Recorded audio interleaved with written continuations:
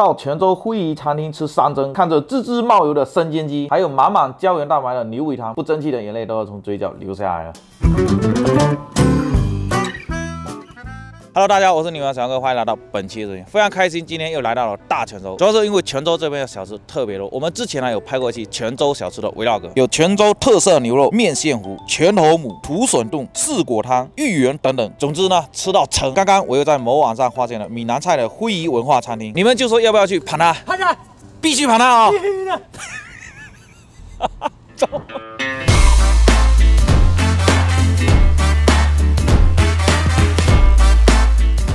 点了一桌子的菜了，都是他们这边的一个招牌菜。这个是闽南姜王鹅，然后这个是江鲜走地鸡，这个是他们的招牌牛尾汤，还有蚝缸排骨咸化，这个都是他们闽南这边的特色，是不是？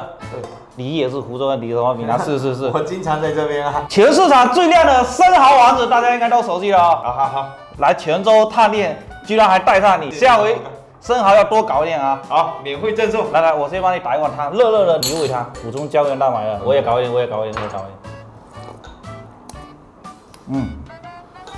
怎么样？这个汤可以，这个汤很好，经常卖断货，他这边店搞得好像你经常来吃的样子。我在这边泉州这边也有店啊，做了10几年。有好吃的也不早点跟我讲，要我自己还要自己去网络上搜。但是网上你都点的经典啊，这不是你推荐的吗？尝一个，先尝一个。这个就是米雪糕。哎呀，做你粉丝太幸福了。下午生蚝多的话搞一点就可以。好，怎么样？还不错，糯糯的。很香。试一下这个啊，腿搞给你吧。你先吃。我想让你多帮我搞点生蚝腿给你吧。好。我以为那个鹅肉会很柴啊，它这炖的很软烂，味道很好。你不是认识他们的厨师长吗？对啊，把厨师长叫过来教一下我怎么做。可以吧？可以。这位就是这边的主厨。哎，你好，陈志杰。这大哥我认识。你好。我小文哥，我有账号关注吗？是吗？对。坐一下。那个就是这个怎么制作，可以简单的教一教哎。这个简单，这个胶原蛋白刚好可以美容。你这个是草药炖的是吧？我们是有加药材加去炖，这个最大的特色是汤是清的，但是肉是咸的。但是闽南最大的一个传统叫什么？大锅出好料。如果说你是一份去做，你肯定做不出这种味道。我们是直接是一天差不多40份，直接在一锅里面做。牛尾巴皮好厚啊！哇，牛尾汤喝了嘴巴都黏住了，胶原蛋白确实很丰。料要多，又年轻了18岁了，对啊，我们都是当天做，当天炖。然后都是限量的。我以前刚开始拍视频的时候，有做过一些牛尾的，这个胶原蛋白特别的丰富，对，很好吃。这道菜是闽南3家清供108道菜里面的一道菜，也是一个金奖菜。满汉全席的里面一道菜是吧？对，牛排牛尾加在一起炖，全部大锅一起炖，大锅出好料，就是这个词就这么来的。很入味，很入味，很软嫩，但是汤它是清的。我觉得汤再搞一点。我觉得那个汤能不能加一点？可以啊。这个味道有点像那个古早牛肉，就是这个味，就这个味嘛。庆飞鱼也是来我们店拍这个菜，在福州的时候，我们之前有做了一群粉丝吃那个牛肉的，就有点类似这个味道。这个当然是属于那种越喝，就你忍不住越想喝。但是真肥呀！这个饭是闽南的咸饭吗？对，也是我们店的招牌主食一个。这个排骨饭呢，它是先把泡过的米、香菇和胡萝卜丝用葱油炒香炒干，然后呢加入蚝缸、排骨、酱汁，用高压锅压个15分钟。出锅前呢还加了点葱花、芹菜、蒜苗和姜葱油搅拌均匀，所以呢很香。这个鹅肉也很嫩，不像我们想象中的那么很柴。泉州电视台来我们这边拍这道菜，他都很惊讶，这个鹅肉它怎么会不柴呢？这个最大的秘诀是什么？我们这里面每一滴水都没加，我们只加酒。酱香味比较浓郁，也是姜的香味也很浓郁。主要的特色是什么？加了一些永春的香醋。它加了醋的话，你的鹅肉会更软烂一点哦。对，一个让它更加软烂，然后更有风味。对，还是以姜的味道为主，也有加一点点糖，有一点提鲜，酸，有一点点甜。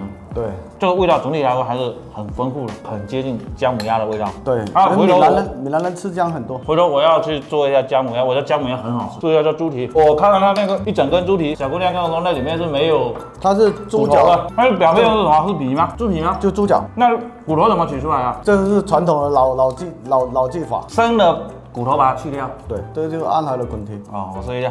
他早上很早就一大堆人在排队在买。还可以，口感很好，QQ 弹啊，而且里面还包含了一些筋。要沾着吃吗？要沾点酱，更好，风味更好。挺好。这个就是蒜头酱是吧？对，包含了土笋冻也是用这个酱。试一下这个生姜走地鸡是吧？香煎是吧？对，底下铺一层姜，然后鸡肉铺上去，对，鸡油倒下去，对，然后一焖，把它焖熟了。直接生煎。那这个味没加味道吗？那鸡肉有腌制过，本身就腌制过的。这鸡柳吃的会跑啊。走地鸡啊。走地鸡是常听的那种和田鸡嘛。哇，这个要是刚刚端上来马上吃的话，真的就更好吃。对，我们那个拍特写拍了半天，还是有点凉掉了。这个鸡皮好吃，但是我减肥还少吃一点嘛。还减什么肥啊？试一下这个生姜，好吃。它又会辣，不会辣，而且真的很香，而且它还有味道。对，有味道。你姜也有腌过吗？没腌过，它在煎的时候，鸡肉的那里面的味道渗进去。啊。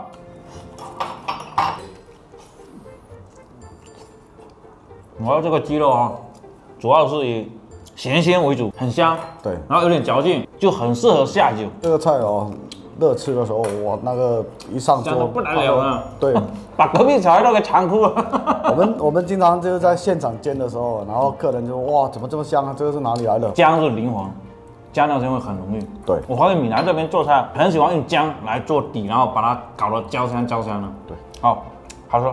你看我们今天吃饭。